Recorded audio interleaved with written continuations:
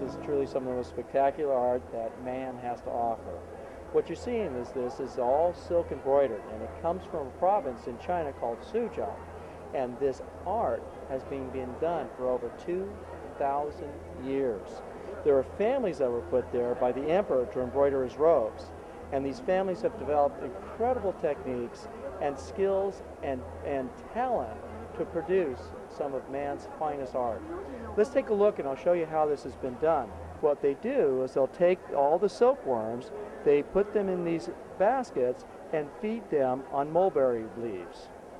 Once the silkworms have matured, they spin into a cocoon. They can get about 2,000 feet out of one cocoon of that very, very fine fiber.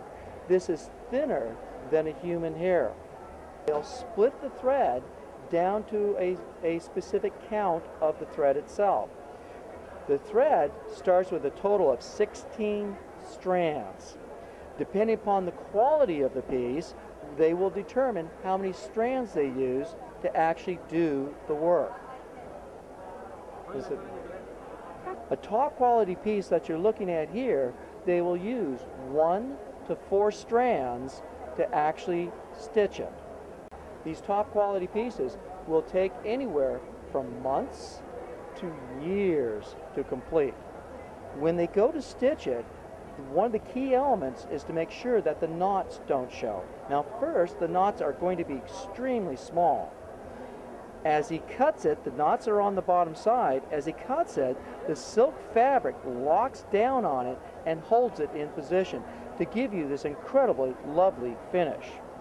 So if we look, for example, at the back of one piece, and here you can actually see that how lovely it actually is. And if you were to rub your hands over it, you can actually feel the little knots. This is actually one of the key elements to tell you that this has actually been stitched by hand. So in fact, if you turn it over, and there's the front.